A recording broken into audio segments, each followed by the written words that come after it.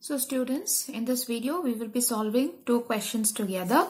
One is 1.114. What is the SI unit of mass and how is it defined? So here SI unit of mass is kilogram. The SI unit of mass is kilogram. And how is it defined? So here we'll write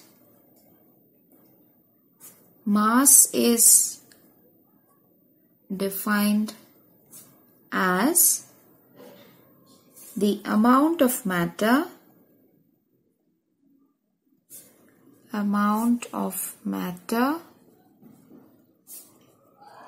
present in it.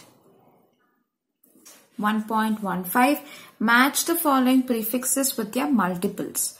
So a set of prefixes are given to us on the left hand side and multiples are here. We need to see which one matches which answer. So in this case they have given micro, deca, mega, giga and femto.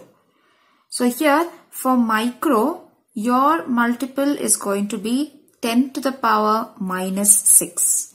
So this is the answer for the first one. 10 to the power minus 6.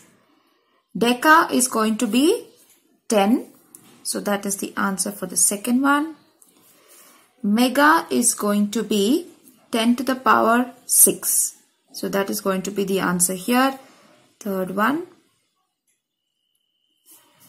Giga is going to be 10 to the power 9.